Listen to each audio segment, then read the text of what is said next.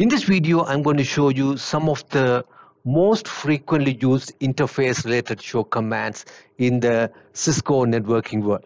I'm going to use Cisco Modeling Lab for this demo because PacketTracer does not have a lot of capabilities when it comes to interface related show commands. This is my PacketTracer lab. I'm going to open this switch and going to issue one of the most commonly used interface related command, that is show run int gig 101. It can be any interface.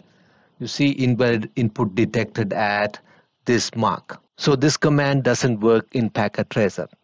To look at the running config of an interface, you have to issue show run and go all the way down to that interface to look at that running config.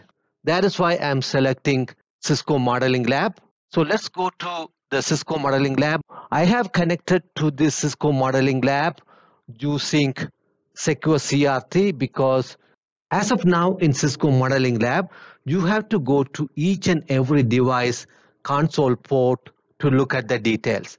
You cannot have all the switches in different tabs in just one interface like in the Secure CRT or any other SSH or Telnet program. Right now I am connected to all three switches. These are S1, S2, S3. You can see this is S1, this is S2, this is S3. So let's go to S1 and issue one of the most commonly used interface show command, that is show int status. This tells you the port number, description, status, whether it's connected or disabled, and the VLAN on the port, and the speed, and also the type of the port. So when you have a problem on a port, you need to look at whether that port is in a right VLAN, whether it is connected, how the speed looks like. All kind of details can be looked under show in status. There are some variations you can do with the show in status. You can do show in status, do pipe, include, connected. This will only give you the connected interfaces. If you have hundreds of ports in a stack and you want to only see the connected ports, just use the pipe command. You can also look at disabled port. This will only give you the disabled port. Another variation you can do with this interface command is show int, and you define the interface number gig 00 status. This will give you only that port details. The next command is show int gig 00. There's nothing after that. Using this command, you can see whether the port is up or down, whether the protocol is running or not, what is the MAC address of this port, what is the MTU, what is the load, what is the reliability of this port, what is the encapsulation, and importantly, you can look at whether this port have any errors or any kind of CRC or input errors on this port. That means the port is having some problem. So this will give you a lot of details for you to troubleshoot a particular port.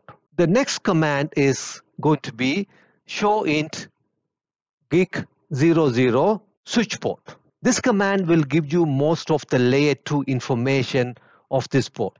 It tells you the port is enabled or not, what is the VLAN trunking on it, what is the VLAN on it, what is the name of the VLAN, whether you have a voice VLAN on this port, whether you have trunking enabled on the port, what are the VLAN on the trunk, is there any VLAN get pruned here? So all kind of layer 2 information can be seen using this command. The next command is show int gig 00 capabilities. So you are basically replacing switch port with capabilities.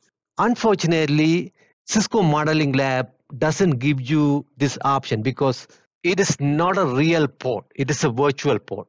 So I'm going to go to the real switch and issue the command show int status. Say for example, I want to look at the capabilities of this uplink port gig 101, which is connected now. Show int gig 101 capabilities. This will give you the model number of the switch, what kind of optics on it, what is the speed it supports, what is the trunking it can support, and all kind of capabilities of this port can be seen under this command. So let's look at another command. Go to the Cisco Modeling Lab, show int counters. This will give you all the counters of a port. Unfortunately, since it's not a real port, it doesn't work in the PacketTracer or in the Cisco Modeling Lab. So let's copy this one and go to our real switch and paste it here. Show interface counters. This is for all the interfaces. You can see it is giving you all the counters about this port. This is unicast packet counters. This is multicast packet counters. This is broadcast packet counters. I am interested in basically error counters because I want to know whether the ports are having errors or not. To do that, I want to issue the command show in counters errors. This will give you information about what kind of errors the port is having. Right now, I do not have any errors, but in a real switch, if you see a lot of receive errors, transmit errors, FCC errors means CRC errors, this is a really bad error. That means the port is having a lot of issue. All kind of errors you can find under this show interface counters errors. So network engineers use this command to look at the errors when they are having problem with the port. So another command we use is show interface gig. Instead of capabilities, I want to see what is the information about this transceiver, which is the optics on the port. Diagnostic monitoring is not implemented. This will only give you information if you have DOM enabled on these transceivers. Right now, it is not enabled, but in your real Cisco production environment, you will have this enabled most of the time. So another frequently used commands is show int description. This will give you description of all the ports. If you look at here, you can see there's only description available for gig 00 and port channel 10. Most of the time we label the ports so we can find out what is connected on these ports. In those times, this command is very heavily used to look at the description of the port. Once you know the description of the port, then you can look at the details about that port. But if you know the port number, you can directly look at the description of that port by show int gig 00 description. That will give you the description on that port directly. It tells there's a PC1 connected to that port. So another command we are going to look at is show int trunk. This is also very heavily used. This will tell you what are the ports has trunk enabled, what are the VLANs enabled on the trunk, what VLANs are active on the trunk, and is there any VLAN pruning enabled on a port. Say for example, if you are interested on VLAN 100 and want to find out on which port VLAN 100 is enabled, issue show in trunk pipe include 100. Right now VLAN 100 is enabled on port channel 10 only.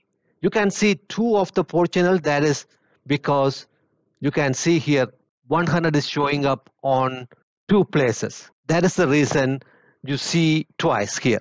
Also, if you want to look at trunk on a particular port, say for example, show int gig 31 trunk, this will only give you the details of the trunk on that particular port.